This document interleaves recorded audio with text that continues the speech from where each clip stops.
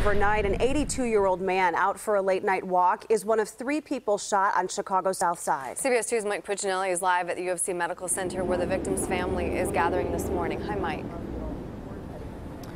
Hi, and family members say Homer Donahue was simply walking his dog when a masked gunman opened fire on a young woman and a man walking in that same area near 82nd and Wentworth.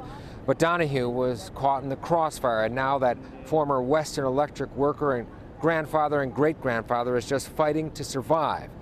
This was what it looked like at around 10:45 last night as paramedics tried to save Donahue's life near the crime scene.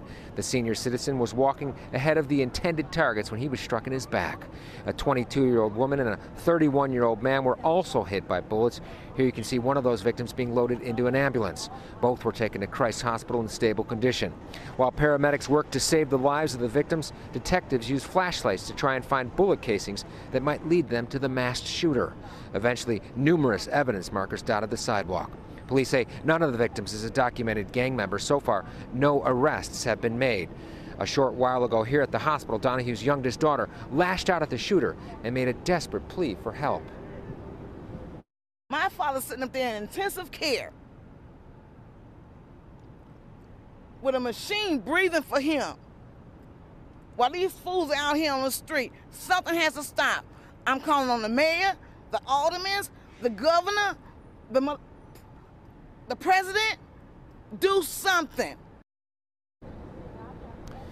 Now, family members say a bullet right now is lodged in Homer's back, lodged between his spine and his neck. Now, they say he's a former Western Electric worker who has lived in the West Chatham neighborhood for the past half-century. Reporting live outside the emergency room at the USC, Mike Puccinelli, CBS 2 News. Marissa, Aaron? Mike, thank you.